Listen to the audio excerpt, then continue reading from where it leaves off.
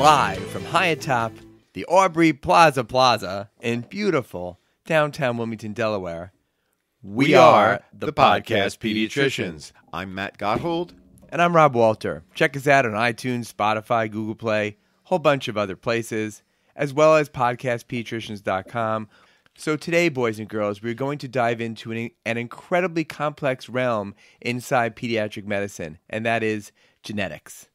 And oh my goodness, I don't think there's been anything in our pediatric careers that has changed as much as the role of genetic testing. It seems to touch almost all aspects of pediatrics, and its current status seems to be only scratching the surface of what the future holds. So obviously, we can't include all things genetics in our discussion today. This subject becomes so complicated that one might argue that we should leave it to the experts, the geneticists, and not talk about it at all. But that's never stopped us before, has it? No, it has not. But and especially this time, we should really get deep into our disclaimer here, right? Listen to this. Listen closely. We disclaim everything. We're not going to be responsible for this, folks. We are sharing our own personal opinions on pediatric care. Always talk to your own pediatric caregiver about your child. Pediatric caregivers should always consult expert guidelines and consider their own community standards of care. Okay, Matt, we can't do this podcast without addressing the little elephant in the room. And by that, I mean the absolute dumpster fire of an ending of the season for the Eagles. In the last episode, they were they were 7-1 on the way to 10-1. Could you? God awful, dude. So I don't even know where to start, right? I mean, the secondary was completely absent, right? Even all three levels of the defense. All were three gone. levels were just horrific, right? Gone. You know, we started the season with probably the most stout defensive line, in the NFL, and it just melted. It was just horrific. We knew that Fletcher Cox and Brandon Graham were old, but it turns out they were old. Yes. Yeah, and more and more has come to light about how perhaps Jalen Hurts' persona is a challenge for some of the other players, in that he is so stoic and kind of detached. And on the one hand, I respect that. He's there to do his job. He's focused. But I think that from a leadership standpoint, you got to be a little rah-rah, I would think, right? Yeah, it was horrible. I know the Super Bowl was good. Yes, and I you listeners, you don't know this, but Matt is obsessed with Taylor Swift, so that really saved the season for him, because he was always like, Taylor Swift, did you see Taylor Swift? I've never even heard of him. Football now. Okay, so let's talk about a couple things in the news. Rob, do you remember our 21st podcast? We recorded that at the end of December in 2017. Holy moly, that was a long time ago. Over 5 years ago, actually. It was titled The Phrenolomy Epidemic, Tongue Ties, Lip Ties, Buckle Ties. Oh my. That's right. And in that episode, we sounded the alarm on the spectacularly disturbing rise, seemingly overnight, in the diagnoses and incredible expensive procedures that are being done by some dentists on very young infants, under the outrageous claim that those procedures were necessary and helpful for infants and moms struggling with breastfeeding. Please note, we are not discussing classic tongue ties, which are relatively rare and which we as pediatricians were all trained to recognize. But instead, we're discussing the situations that most pediatricians agree are entirely overblown. These diagnoses being made by some lactation consultants and dentists, and can result in pricey, painful, risky, unnecessary procedures. Well, the New York Times ran an in-depth article on December 18th titled, Inside the Booming Business of Cutting Babies' Tongues, How Dentists and Lactation Consultants Around the Country Are Pushing Tongue Tie Releases on New Mothers Struggling to Breastfeed. Now for us, this was nothing new. Nothing new. Nothing new. The article detailed how pediatricians around the country have, like Rob and I, been unnerved by this turbocharged tongue surgery epidemic. Some pediatric ENT surgeons, those who train in long fellowships in order to be familiar with and perform surgery on infants and children's mouths, are completely enraged by this phenomenon. Many of these ENTs trace some of this unnecessary surgery to an article that was published in 2014 in a newsletter of the American Academy of Pediatrics, which suggested that more babies may benefit from tongue releases to release more subtle tethers at the back of the tongue, and of those between the upper lip and the gum, beyond the releases traditionally performed for classic and restrictive tongue ties, done with a simple set of surgical scissors. I mean, old school pediatricians used to do this in the office, right? Absolutely. This letter did not claim to be scientific and was presented as exactly what it was, an anecdotal observation. And yet, it seemed to become quite influential. Yeah, and this Times article and the daily podcast they did this week provided many scary examples of procedures of this type that resulted in tongue damage and dehydration as a consequence of pain endured by the infant during the procedure. In fact, local pediatric ENT Dr. Nicole Aronson was cited in the article and talked about an 11-day-old infant who she cared for here in Delaware who was hospitalized for dehydration following a laser procedure done by a local dentist here. So the laser machine used in these procedures can cost upwards of $80,000, but this pales in comparison to the potential profits. Last spring, a manufacturer of these lasers hosted a conference in Arizona attended by 100 pediatric dentists entitled Tequila and Tongue Tie. Nice. Where the attendees were served tequila shots while being trained in laser tongue tie release technique, as opposed to the years of ENT training. There's a ton of money to be made since most insurers do not reimburse dentists for this, so it's largely a cash business. Interestingly enough, there's no compelling evidence at all that even for most of these tongue ties, that a laser release has an advantage over a simple scissor release. One of the biggest proponents of tongue tie release noted in the article is a lactation consultant who reported that she was converted to the idea of the procedure when she herself had the procedure done in her 40s, and she said it improved her scoliosis, her migraines, and her acid reflux. Basically, it seemed that her response to anyone saying that their baby is fussy is that it's probably a tongue tie, and that it was missed by the pediatrician, and this procedure could take care of it all. Did she see tax advantages to it, or did it increase her 401k substantially after she had her tongue tie released? Holy moly. Sounds like a panacea for all the ills, right? Now, let's take a step back for a minute. By no means do we want to infer under any circumstances that there are not some infants who have substantial tongue ties, to the extent that the anatomy clearly has the potential to impact the effectiveness of breastfeeding. We are even willing to admit to the premise that there has been the very rare instance in our practices where we have seen an upper lip that was severely tethered by a labial frenulum, an upper lip tie that hampered breastfeeding. In my 30-plus years of practice, and Rob's there and then some, I can count these infants on one hand. One key to making an appropriate diagnosis in these rare situations is having a good lactation consultant determine the impact of this anatomy on the infant and the mother's ability to breastfeed. It's becoming increasingly clear to us as pediatricians that we need to make sure that the lactation consultants that we direct our families to do not have direct ties to any of these laser dentists.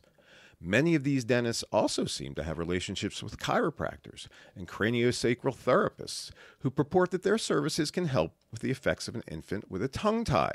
Of course, there's no science at all to back this up, just internet social media-driven anecdotes. Rob, we like science, right? We do. Science is our friend, Mr. right? Mr. Wizard. Yeah, because a jumble of pseudoscientific drivel to rip off our patients' families is not okay. I feel better now. I've been holding that in for a long time, man. You really have, and probably you said it a little bit more forceful than I would have. And I know I've had kids who have seen some of the laser dentists around who I trust my lactation consultant, and it's made a difference. They also now are mostly taking insurance. And since we did our original podcast back in 2017, I did have a patient who appeared to have a restriction of the buccal mucosa inside the cheek and the gum on that side. So, I had to laugh because we all talked about we've never seen a side tie. So once in 30 plus years, I saw that, just once in 30 plus years. And I sent that baby to be valued by someone I trust, and services, again, were legitimately reimbursable by health insurance and it was taken care of. But again, that was rare. Getting back to actual science-based topics based on research, let's touch on COVID vaccines and RSV preventative antibodies. Although many have become glazed over on the topic of COVID and it's exhausting, it's still out there and will continue to be a potential source of danger for humans for the foreseeable future. While it's true that COVID and the recent variants of it don't seem to have had the same catastrophic events as it had in recent years, it continues to pose a threat. By most estimates, deaths related to the COVID-19 epidemic are in the 7 million range worldwide, with over 1 million of those in the United States. As of last week, over 1,600 people a week were still dying of COVID in the U.S. So it's not gone. As we've learned, there are types of viruses that are constantly changing, like the flu. A vaccine that may have worked well in the past may not work as well now, which is why vaccines need to be changed and addressed as the virus changes, like with the flu. The most recent statistics available demonstrate that on average, those who are not vaccinated at all against COVID-19 have a 4 times risk of dying from it than those who have any vaccinations against it. Much better odds for vaccinated, especially in the high-risk group. Dare we mention the COVID booster vaccine, Rob? I don't know. I'm scared. Yeah, it's recommended for 6 months and above by the CDC and the American Academy of Pediatrics, but I think that less than 20% of those eligible have actually gotten it. You know, and at this year's R.Y. Warren seminar, a keynote speaker, none other than Dr. Paul Offit, the guru of the science of vaccines and co-inventor of the rotavirus vaccine, which saved so many lives around the world, he spoke on COVID-19 vaccine lessons learned in the past 3 years. He detailed the science of the vaccines beautifully and had 2 comments that really stuck out to me, both of which could be construed as being a bit politics related, and we try not to get political on this podcast. Our politics are children here. Yet these were interesting, coming from the vaccine expert and certainly from a proponent of vaccinations. The first was that he felt that the greatest accomplishment of the Trump administration was Operation Warp Speed and the creation and manufacture of the mRNA vaccines, even though it appears that Mr. Trump does not like to talk about these successful vaccines at all. But another interesting comment by Dr. Offit was that he was disappointed that the Biden administration was eager to go all in on the COVID boosters for everyone before the science of the work was completed.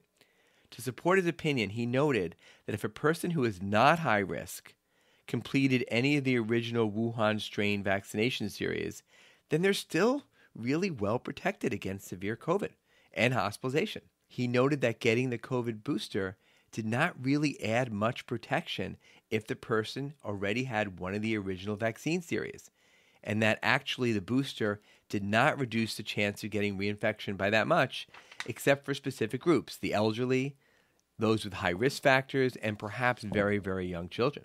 Which for us as pediatricians gets to the question we are asked in the office by parents. All the time. Do you think my kids need to get this new booster? Again, both the CDC and the Academy of Pediatrics say yes for everyone 6 months and above. It's hard not to be in sync with the AAP on this, but we have been known to go off script from the AAP at times. If a parent wants their child to get the booster vaccine, then I am all for it. If they're not sure, I tell them that the booster is a very reasonable thing to have. But if the child or their contacts are not in a high-risk group, the data does not necessarily support the necessity of getting the booster, except maybe in kids under 2 years old.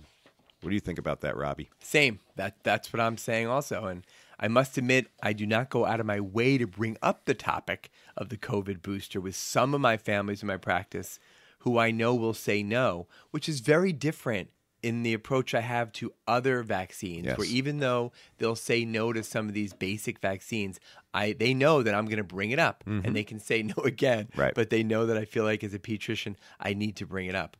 A related scary thing that we've been witnessing in our offices since the COVID pandemic is more and more families refusing the flu vaccine for their children. Many of these people never refused the flu vaccines before, and their reasons are usually pretty vague and somehow connected to the idea there's too many vaccines or less concern about the risk of flu. But even beyond the flu, we're seeing some families who understood the importance of the basic vaccines in the past now refusing some of the most essential vaccines we have available in our arsenal against infectious disease. Vaccines that have proven to save innumerable lives over the course of many decades. It's a strange mindset, and it's difficult to decide the best way to address it. Like most pediatricians, I fear that we will be seeing an increase in deadly disease that have been easily prevented in the past by these effective vaccines, and they'll start to bubble up in our communities, fueled by the unvaccinated children. It's very scary. We recently had a small measles outbreak touching both the Children's Hospital of Philadelphia and Nemours Children's Delaware. And this week, a measles outbreaks in Florida where the health official, their Surgeon General in Florida, has told the family they don't need to isolate their child for 21 days if they're exposed to measles, that they can still go back to school, which goes in the face of everything we know about measles and the fact that measles is the most contagious disease known to humankind. If someone measles goes in a room, stays there for a minute, then leaves, and then someone a few minutes later comes in who's not vaccinated, they have a 90% chance of getting measles. And while it's often can be mild, sometimes it can be fatal, especially with pneumonia in young babies, also with brain inflammation. So our medical officials are now not following this silence. And I know it's Florida, so maybe we put that in a different category, but it just, you read that, my blood boils. Again, all you have to do is go back to the basic premise of what you and I have practiced for 30 years: science. Yeah, you can prove things in science. All right, this is really scary. Did you get the most recent COVID booster? I did in November, especially since I see my 91-year-old mom, and I also take care of high-risk kids. And I'm in my 60s, but I look a lot younger than you. I'll challenge that one at some other date. Yet another immunization-related topic involves the availability or lack thereof of the long-lasting monoclonal antibody shot for RSV. The pediatric version is called Beyfortus, as we mentioned in our last episode. Remember, it's not a vaccine that stimulates an antibody response. It is passive immunization. My practice luckily had a pretty good supply of these shots, but many pediatric practices have not been able to get it, including some of the practices affiliated directly with children's hospitals. We're happy to have it and to administer to our babies under 6 to 8 months of age, and we were actually able to give some extra back to the hospitals who had some really high-risk kids. But it is a black mark against the pharmaceutical production system that they didn't make enough of this product to meet the need and demand. Luckily, many pregnant moms recently have been able to get the new RSV vaccine that's given in the last trimester. And this then gives immunity to their babies when they're born for the RSV season. So you don't need to give the Beyfortus if they've already had the mom getting this new vaccine. But what we don't know is what's better, the mom getting the vaccine in a late trimester, third trimester, or if we give the babies a monoclonal antibody. No one knows for sure, but we need to figure out what's better for next year. So switching topics a little bit, the flu has arrived. A recent commentary in the journal Pediatrics declared it was the author's opinion that antivirals were not being used for influenza as often as they should be. I disagree, I think. I continue to believe that there's no compelling evidence at all that the vast majority of cases of proven flu, that the antivirals, particularly Tamiflu, make any substantial difference in either the interim or the outcome. And I will say that I've recently changed my mind on this, actually since we put the script together, Rob. So I went back and looked at the information that I had based most of my opinion on, which was the Cochrane reports. But essentially a bunch of really smart, independent docs who look at information and decide whether it's valid. And the Cochrane report that came out on Tamiflu was there's no indication that this is helpful, right? But somebody else looked at it. I believe it was the FDA here in the U.S., but it essentially said, hey, listen, when the Cochrane group was looking at this, they were looking at Tamiflu's effect on flu-like symptoms. They didn't actually prove that those people had the flu, right? So when you look at people who have PCR-proven flu, apparently there is some advantage. Mild, but some advantage. So I've taken a step down. I just told my partners the other day at our meeting that it's something that I'm willing to consider in certain cases. I respect the fact that you're telling me that I was always right and you were wrong. And that's kind of what I heard. But again, it's only if it's in the beginning, the first day or so of symptoms, and it's proven by PCR. But it's not a panacea, and we're actually starting to see less flu the last couple weeks. I don't know about you, but it's kind of died down. For sure. Remember that on our last episode, we talked about the not-for-profit Children's Hospital of Philadelphia, a.k.a. CHOP, and some insane compensation numbers for their leaders. Remember that? I do. Well, recently Delaware's big nonprofit hospital Christiana Care, which is the primary Delaware hospital for newborn deliveries, including high-risk deliveries and those needing neonatal intensive care services, settled a whistleblower lawsuit to the tune of $47 million. A lot of dollars. Yeah, that's a lot of dollars, man. This lawsuit has been kicking around for about 5 years, and it concerned a situation where between 2010 and 2014, private practice neonatologists were billing insurances, particularly Medicaid, for neonatal intensive care services that were being performed by hospital personnel, including neonatal nurse practitioners, often without those neonatologists actually present in the building. I do remember that when I was pediatric residency director in the 90s, how upset many of these neonatologists were when they were told the residency program was eliminating much of the time that the residents spent doing neonatology. And honestly, the residents were spending a full 9 months in the NICU during their residency out of a 36-month training program. And the NICU experience was great, but if they wanted to do more NICU, then do a neonatology fellowship, which many of them did. So all these shenanigans came to light when a former chief compliance officer of Christiana Care filed fraud claims under the Whistleblower Act and was later fired. And that former chief compliance officer will get $12 million as compensation. Obviously, I don't think this would be rewarded if all his claims were false, and I'm sure he had to go through hell after being fired and then working with lawyers for years prior to it being settled. So, okay, lastly, Matt, before we go to our break, I've been reading about slang words of the Generation Alpha, which are people aged 14 and below. That's Generation Alpha. And I'm going to give you a sentence to translate. It was from an article in the New York Times by Madison Kircher. So ready? What does this mean, Matthew? Sticking out your gyat for the Rizzler. You're so skibidi. Where do you find these things? This topic is like a recurring obsessive theme for you. Are you reading Teen Beat? You know, what was it, Tiger Beat? My sister used to read that when the Bay City Rollers were Sean around, Cassidy would be on yeah. I have no idea what that means, man. It doesn't sound very flattering. Okay, so gyat rhymes with yacht, and it means big butt. And Rizzler is someone with a ton of charisma, so you do want to be a Rizzler. And Skibidi means nothing, but it comes from the animated series Skibidi Toilet, which has run for 69 episodes on YouTube. So counting our Podcast Pediatrician bonus episode, this is also our 69th episode. So we are just like Skibidi Toilet, although not. Yes. The show is about a war between human-headed toilets and hardware-headed humanoids. And if you're listening to this and curious about watching it, do not watch it. I did watch it, and I wish I had not watched it. So be afraid, very afraid.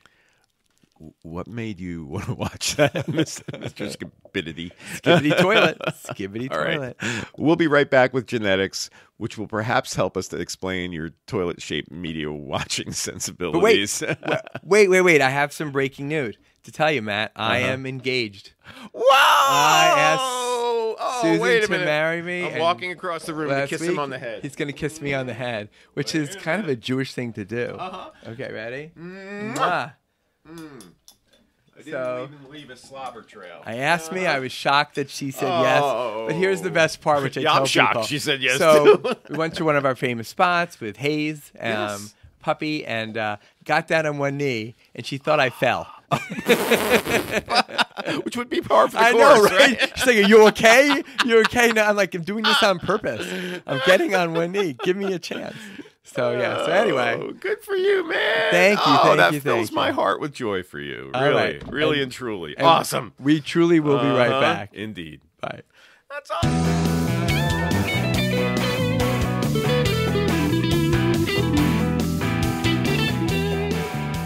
We are back. So Hot Topics at Disney World in 2023 last summer had, for the first time, a section on genetics, which Matt would know about because he didn't go this year. Oh, well. But these presentations starred both Dr. Nina Powell-Hamilton, our geneticist extraordinaire here in Delaware at Nemours, and Dr. Deborah Rieger, the Chief of Genetics and Metabolism at Children's National in D.C., and the Program Director of their Medical Genetics Training Program, who's also an international leader in rare disease genetics.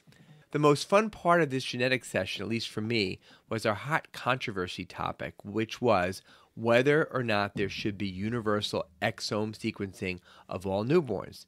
You may remember last year we talked a little bit about the Boston Sequencing Project, where whole exome sequencing was done in the well baby and NICU units in Boston. It involved around 160 babies with about the same amount as controls, and they were evaluated for evidence of genetic variants for over 1,000 childhood-onset diseases, as well as for highly actionable adult diseases, including 33 types of genetic cardiovascular conditions and 28 different genetically linked cancers. The goal of this preliminary project was to explore the medical, behavioral, and economic impacts of integrating the results of exome sequencing into the care of healthy and sick newborns. For example, it's believed by scientific researchers in the field that universal exome screening on infants would likely reduce pediatric cancer deaths in the United States by at least 8%. So I don't think it's a stretch to think that in a few decades down the road or sooner, providing this type of information to parents may become a routine part of what we do as pediatricians. We'll likely get a report of exome sequencing for an infant prior to seeing these newborns in our office. It's hard to discuss exome sequencing without a little background on genetic testing. I'm sure none of the listeners really wants to hear the two of us do a deep dive into the nitty-gritty of genetic testing. But that's never stopped us before. So maybe we won't go that deep, since we each have a limited understanding of this stuff ourselves. But a quick overview of genetic testing, starting with the basic karyotype test, which simply looks at the number of chromosomes and the shape of these chromosomes. This test can determine conditions such as trisomy 21, also known as Down syndrome, which we will talk about in more detail later. It also can diagnose trisomy 13, trisomy 18, which can be life-threatening conditions. Most people have 46 chromosomes, found as 23 pairs of chromosomes, and each of these trisomy conditions has an extra chromosome, so they have a total of 47.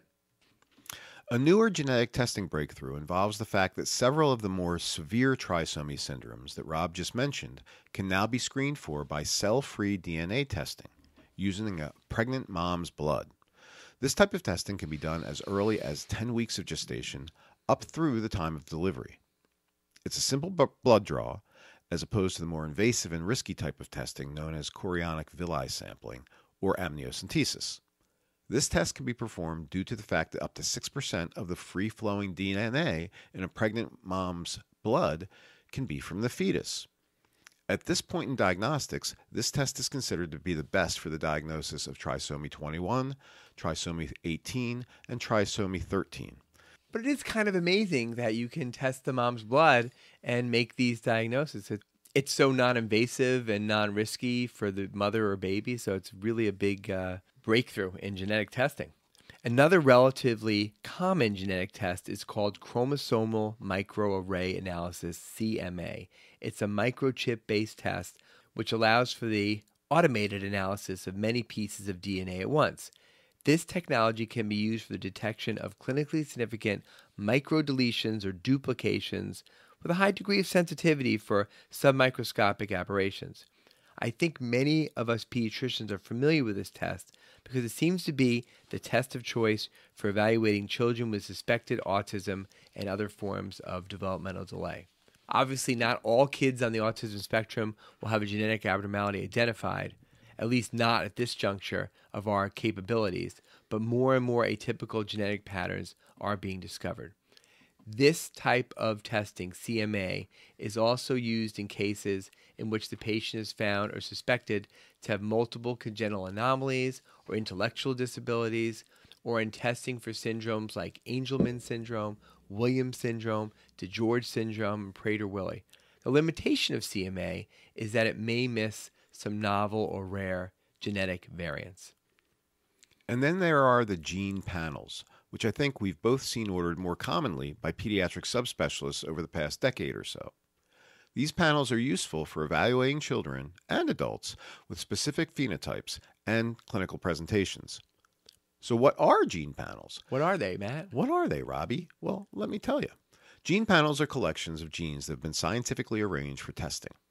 This presentation enables the simultaneous sequencing for all the genes known to cause a particular disease, syndrome, or phenotype.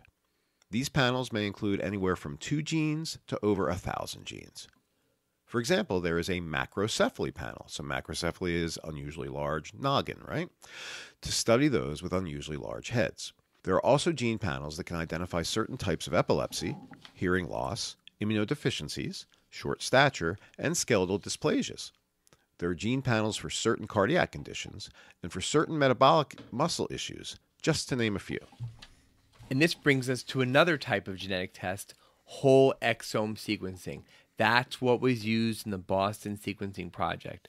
Whole exome sequencing involves examining 98% of the exons in our DNA. And to be honest, as impressive as that sounds, these exons account for only about 1.1% of our total DNA. Exons are locations of our 20,000 plus genes that code for proteins. Abnormalities in protein coding by these exons is the source of the majority of genetic problems. So whole exome sequencing is the process of examining these exons, again, only 1.1% of our total genome. This process looks at each of these exomes about 100 times, which is called 100 depth.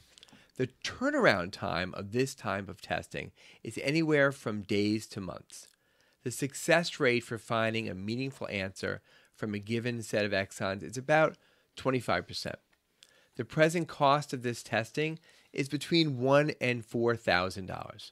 Most of the cost of this type of testing is due to the efforts being made to determine the variants of unknown significance, also known as VUSs. Remember that term, variants of unknown significance. Many of these variants can be discovered if the investigators know what they're looking for, that is, looking for certain symptoms or phenotypes. But if the test is just a blind screening test with no specific indicators on what they're searching for, it's much more difficult to determine the meaning in figuring out the thousands of VUSs found on the exons. So, you may ask, what about the other 99% of the genome besides the exons? Well, some of the remainder of the genome includes the introns, which are the areas in between the protein coding exons. Introns account for about 24% of our DNA. The other roughly 75% of the DNA is referred to as intergenic DNA. This is the stuff that's floating around in between the genes. As you may have guessed, whole genome sequencing looks at everything, including the introns and the intergenic DNA. This is a tremendous amount being examined, about 99 times more DNA than what is examined in a whole exome sequencing, and includes 98% of the exons of whole exome sequencing. In this type of testing, each area can be examined only about 30 times, so referred to as 30 depth, which is far less than the 100 times depth used for looking at exons with whole exome sequencing. No surprise that these variants of unknown significance, VUSs, that were found in the thousands when looking at just exons are way more numerous when all of the DNA is being examined. It's been estimated that there may be millions of variants of unknown significance. Obviously, whole genome tests take longer, generally months to even years, and the cost for this type of testing can be upwards of $30,000. And for all that effort, the success rate of finding meaningful genetic answers is only 32%, or just 7% higher than whole exome sequencing. Now there's an ongoing learning curve to this technology. As time goes on, more people participate in genetic testing, the tests will get more and more accurate since more of the unknowns will be identified as potentially meaningful or not meaningful. This eventual increase in identification will reduce the number of those variants of unknown significance. More genetic diversity in the populations being tested is necessary to achieve this, particularly to get more in minorities and in poverty-stricken areas around the world. Most of the existing database is from more affluent Western populations. However, I've read that China may be developing its own huge gene bank, although perhaps for more nefarious reasons. So now we get to the hot controversy debate. on universal newborn whole exome sequencing. The scenario given to Doctors Rieger and Pal Hamilton and the audience of pediatric caregivers was that a mom in your practice is asked to participate in a large prospective study on whole exome sequencing for their newborn through a major medical center in order to search for rare childhood diseases and actionable adult diseases. This is like the baby sequencing project. This mom asks your advice on the wisdom of having this done. You are given these options for your responses. A. Yes, this will be the future of pediatrics and may help to prevent life-threatening problems, including cancers and heart problems in their child. B. Maybe. There are many pros and cons of this opportunity, and I just don't feel that I can give an opinion either way. Remember, this is the pediatric caregiver answering this mom's questions. And C. No. Your main concern is that the newborn cannot give informed consent while sharing their most personal of data. D. No. This needs to be done on many adults before we move to the routine sequencing in newborns. And E. No. I don't think routine exome sequencing on newborns is a good idea. And when we polled the audience before we started the debate on these questions, 25% said yes. This is the future of pediatrics. I think the parent should enroll their baby in this program. 53% said B. They just punted and said maybe. I can't keep an opinion either way, which is reasonable. This is all new. And about 5% said C. No, there's now newborn informed consent, and that's a problem. And about 17% said E. No, I don't think this is a good idea. So overall, 25% said yes, do it. 53% said maybe, and 22% said no about telling a mom to let her child be in this kind of genome sequencing program. And then the debate began. We should mention here that Dr. Rieger and Dr. Pal Hamilton decided in advance that one of them would prepare slides on the benefits of this type of screening and the other prepare slides on the risks of this type of screening. Then a coin would be flipped as to which geneticist would argue which side of the issue. As it turned out, they argued using the other one's slides. It was very cool that they did that, showing that pediatric geneticists are very cognizant of both the amazing and wonderful possibilities of this technology, as well as the scary, uncomfortable Pandora's box that may be opened. The presentation on the benefits of this screening started with the case of a 2-year-old girl whose father died suddenly from a ruptured aortic aneurysm. Exome screening of this child showed a variance of COL3A1. It was argued that if the girl's father had the benefit of newborn genome sequencing, his death could probably have been prevented. At least now healthcare providers can observe the little girl closely and prevent her from dying from an aortic aneurysm. It was explained that this type of newborn screening can find many dominant mutations that could be expressed in a given child and even more recessive mutations. This type of information could be invaluable for future planning for having children. This type of testing is also able to identify 5% of kids who are prone to atypical responses to certain pediatric medications. She then explained that universal exome screening is capable of discovering metabolic diagnoses prior to them being symptomatic and facilitate early, appropriate management to reduce morbidity and mortality. As exome sequencing becomes more universal, it's going to get less expensive and shorter time to confirm diagnosis. It will have the capacity to alleviate pain and suffering in parents by having them know early about significant problems. It will reduce the number of those variants of unknown significance and let us get closer to personalized medicine by providing a wider database of genomes. The more information accumulated, the more accurate things become. This realm includes personal pharmacogenetics, with the capacity to discern which medications would be the most optimal for a given disease for a specific individual based on their own unique genetics. Despite discussing the many benefits of universal newborn whole exome sequencing, she finished by stressing that most of the subject gets back to education, specifically pre-test and post-test counseling. Currently, most of this is done at pediatric centers. So then came the other geneticists with the presentations on the risks of this newborn screening of genetics. In summary, the risks of universal whole exome screening were broken down into 5 points for not doing the universal screening. The first point involves the diagnostic uncertainty numbers. This factor includes all of the variants of uncertain significance, as we've been discussing. It also includes the degree of stress that the information can cause a family when there's the possibility that there may be a positive test for a certain condition without actually knowing whether the individual will have the condition. If millions of babies are tested, this translates into millions and millions of possible uncertainties. The second point, when considering the risks of universal whole exome screening, involves the potential lack of healthcare providers available to manage this information and its translation for the general public. If there are 1,240 medical geneticists in the U.S., which is the most recent count, and there are 1.8 million variants of unknown significance, meaning we don't know what this gene means, estimated to exist per year with universal exome sequencing in the U.S., then this translates into 1,450 variants of unknown significance per geneticist per year, or an average of 28 variants of unknown significance per geneticist per week. In addition to this, these will translate into at least 320,000 new diagnoses, with or without symptoms, for a total consideration of 258 situations for each geneticist. And even if in the future the roughly 54,500 general pediatricians in the United States were the ones addressing many of these issues of the 1.8 million variants of unknown significance per year, that's 33 of these per pediatrician, or one of these every 2 weeks. So as a primary care physician, I'm not sure I can address this need.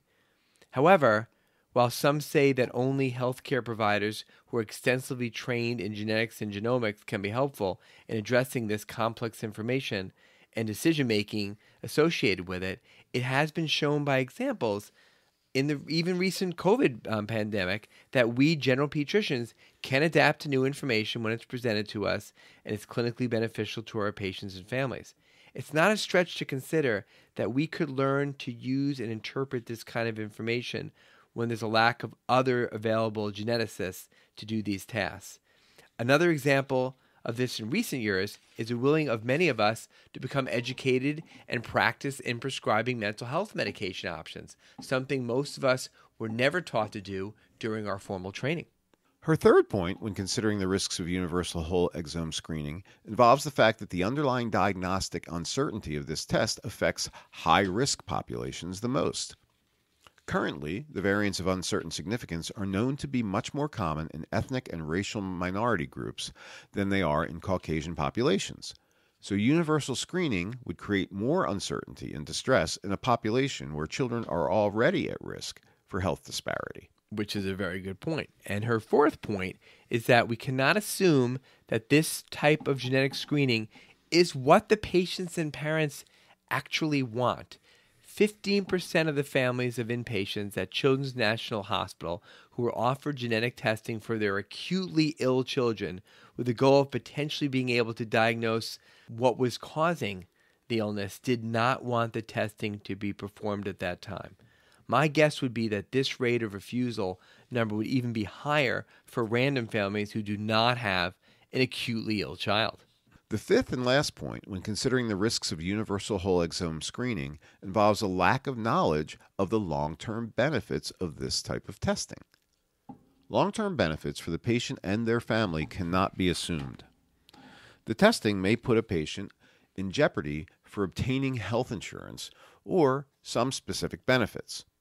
There may be discrimination in the context of other types of insurance based on the results of this testing. For instance, car insurance, life insurance, disability insurance. Even if there are legal protections against this type of bias, a family may not understand those protections. The testing might affect an individual's career options, for instance, for the military. In researching this topic, I found an interesting article in the British Medical Journal by Bisecker and Curtis in 2021. In this article, some interesting points were made concerning newborn home exome sequencing. The authors observed that we as a culture have not yet even agreed that this type of testing is optimal for adults, where treatment benefits could be dramatic by applying strategies to the diagnostic information obtained through this type of genetic testing. For instance, young adults being screened for genes linked to certain cardiac diseases, colon cancer, breast cancer, or ovarian cancer. So if we're not pushing universal screening on these young adults, then why should we be pushing to get it on babies? And if this type of testing is done for babies, should we restrict the search to the small number of conditions where it's agreed that the testing can provide real immediate benefit to them? The authors also mentioned that companies which perform screenings could realistically retain personal genetic information on people without their informed consent. And then there's the issue of finding information on conditions where there's currently no specific interventions or cures. There surely are some adults who would want to know situations like this, but a good ethical argument can be made that the effect of this type of information may not be good for a child's welfare growing up and their parents. They ended by asking if we cannot decide whether or not adults' genomes should be sequencing, then we should not be asking whether it should be done with children. So, after the hot topic debate ended, the audience was asked the question again about advising a mom on whether or not to have whole exome sequencing done on her child. And the results were surprising. The A, yes response, that is, this will be the future of pediatrics and may help prevent life-threatening problems, including cancers and heart problems in their child. This yes response increased slightly, from 25% to 27%. The B, maybe response, that is, there are many pros and cons of this, I just don't feel like giving an opinion either way. This went down significantly from 55% to only 13%. The C, no response, with the main concern being that the newborn cannot give informed consent while sharing their most personal of data, went up significantly from 5% to 27%. The D response, with the logic that this type of testing needs to be done on many adults before we move to routine testing on newborns, went from 0 to 1%, so still not a common. The E, no response, due to not thinking routine exome sequencing on newborns is a good idea, though, went from 17% to 31%. So in summary, after listening to the debate between two pediatric geneticists, the overall percentage of pediatric caregivers in the audience that disagreed with having whole exome sequencing done for the newborns went from 22% to 60%. Wow, right? That was a huge movement of the needle there. It's quite fascinating. Now, we all know it's hard to stop the march of progress, like the promising but frightening advancement of artificial intelligence. Hopefully, 50 years from now, we will not regret the decisions we make about genetic sequencing of newborns.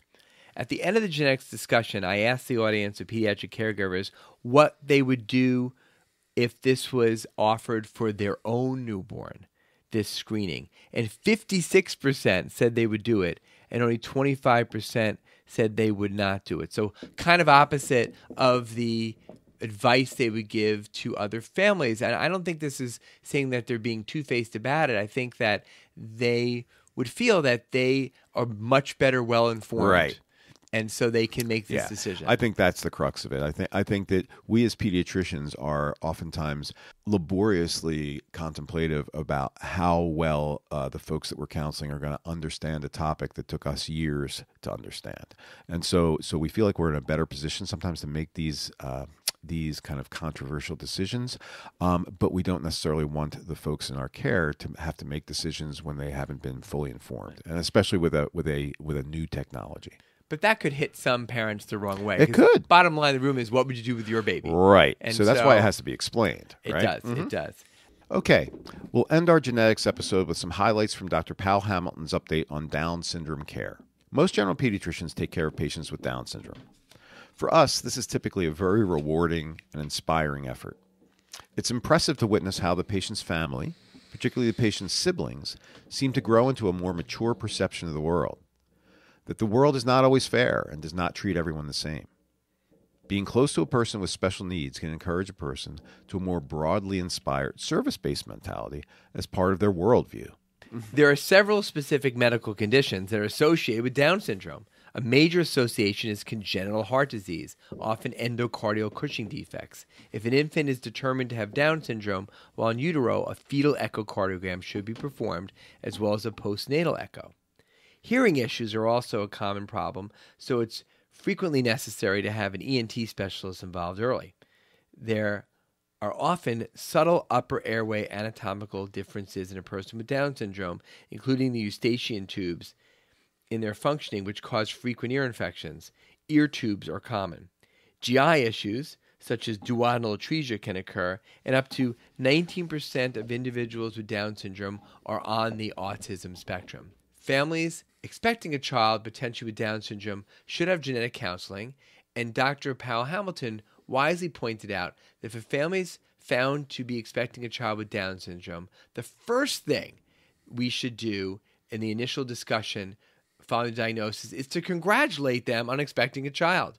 She stressed that mention of potentially terminating a pregnancy not be part of any kind of conversation during these first discussions unless the parents bring it up. As we mentioned earlier, trisomy 21 can be suspected but not confirmed very early and non-invasively in the pregnancy, with a maternal blood test looking for free fetal DNA as early as 10 weeks of gestation. The most recent health surveillance guidelines for Down syndrome that are recommended by the American Academy of Pediatrics include obtaining thyroid-stimulating hormone levels at birth because of the high risk of hypothyroidism, and then also once every 6 months during the first year, and then annually thereafter, but every 6 months for a lifetime if thyroid antibodies are found. An ophthalmology exam is also recommended by age of 6 months, and then annually thereafter due to a high rate of vision issues in children with Down syndrome. Due to an increased risk of leukemia, getting a complete blood count and a differential by day 3, then annually, with tests for iron deficiency, and immediate testing anytime if significant bruising, bleeding, bone pain, or recurrent fevers occur is in order. Both of us remember ordering cervical spine neck x-rays series on our patients with Down syndrome prior to them participating in organized sports or Special Olympics. I do. Yep. This was to check for atlantoaxial subluxation, which is the misalignment of the first and the second cervical vertebra, which can occur with neck flexion and which increases the risk for spinal cord injury when participating in a variety of activities. We no longer routinely order these x-rays unless there are myelopathic symptoms, suggesting a compression or an injury, or if there are neurologic symptoms, especially a loss of toileting skills. Children with Down syndrome have a mild to moderate intellectual disability and higher rates of mental health issues, especially anxiety and OCD, than in the general population. They need academic support and should be encouraged to stay active. We want to put in a plug here for uniformed high school sports programs where kids with physical and intellectual challenges are paired with kids who don't have these challenges in sports like basketball, soccer, and volleyball, and it's a wonderful program. Something that surprised me about the current guidelines is that it's no longer recommended to obtain routine celiac screening in children with Down syndrome. I understand their evidence base, but I personally have had 2 kids in my career with Down syndrome who are asymptomatic, who were diagnosed with celiac with this screen. I think I've had 3. Mm-hmm. Yeah, so, and that was a recommendation for a long time. We do the screening with a tissue transglutaminase IgA level, verified as being valid by simultaneously getting a quantitative IgA level. I think this diagnosis has a notable clinical impact on their health. So one of those times, I think for both of us, we're going to go against the guidelines and continue to check children with Down syndrome for celiac. Damn straight. Lastly, Dr. Powell Hamilton emphasized that we need to consider the risk of obstructive sleep apnea in these patients. Checking for this used to be based on symptoms, but now the recommendation is that all children with Down syndrome have a sleep study between ages 3 and 5 years of age. These studies are never a pleasant experience. Most parents would say they're a horrible experience. If shown to have sleep apnea, they may consequently need to have their tonsils removed in an attempt to address this. But if it's not resolved with tonsillectomy, then for them, often CPAP doesn't work either. And in some of these kids, hypoglossal nerve stimulation seems to work best, especially in the younger ones. An important practical aspect of our care of children with Down syndrome or of others with long-term self-care limitations includes encouraging these families to consider estate planning and transition to adult care early on. In addition to discussing Down syndrome, Dr. Powell Hamilton also had an excellent discussion on genetic visual diagnoses and specifically mentioned Ehlers-Danlos syndrome and its multiple subtypes. She noted that if a patient demonstrates only hypermobility and does not have easy bruising or a family history of aneurysms, then no other genetic testing or referral is usually needed. And this comes up often. It does come up often, right? And I used to all send them to genetics. I don't necessarily do that anymore. Okay, one last fascinating piece of advice from Dr. Powell Hamilton that she mentioned was that if we suspect a syndrome in a patient, there is a new facial recognition software that's available. Our previous old-fashioned go-to here was painstakingly paging through Smith's book on recognizable patterns of malformations and then sending the child to our friendly neighborhood geneticist. But there's this app on the cell phone called Face to Gene. Do you have this app? I do not. I do have this now, and it can be used by pediatricians in our office. A picture's taken of the child's face and then processed by an algorithm that indicates the child would benefit from a genetic evaluation. Basically, if there's a reasonable chance that he or she might have a genetic syndrome, and it's potentially quite useful. This app could be useful in helping us to evaluate children with growth issues, developmental delay, intellectual disability, autism spectrum, or if they have a sense that the child has dysmorphism, the old, hate to say this out loud, we don't say this anymore, but FLK, funny looking kid, that we're in the room and it's a hard conversation like, let me see a picture of dad. But they may show you a picture of dad and he may look like that, but dad may have a syndrome too. Right. So we've both been in that situations, right? You're like, oh yeah. So they're kind of coarse and looking at them. So here's this face to gene thing and you take a picture. I did this once and it came out positive. Wow. So they're seeing a geneticist in a few weeks. Huh. So hopefully it'll all be normal, but I'm going to use this on you, Matt. Okay, so are you I've saying got it I'm out an here. FLK? No. I'm just saying I have it now. I'm going to take it. Ready? Smile. Got to get your whole face. Excellent. Okay. Then they get sent. It's pretty quick. I've got an answer. It says that you have Koro syndrome. Quaros. Koro. Never heard of it. I've never heard of it either. We'll figure it I out. hope I survive my 60s. I hope it does Yes. too. All right. That's all for now, gang. Say goodnight, Maddie. Good night, Moon.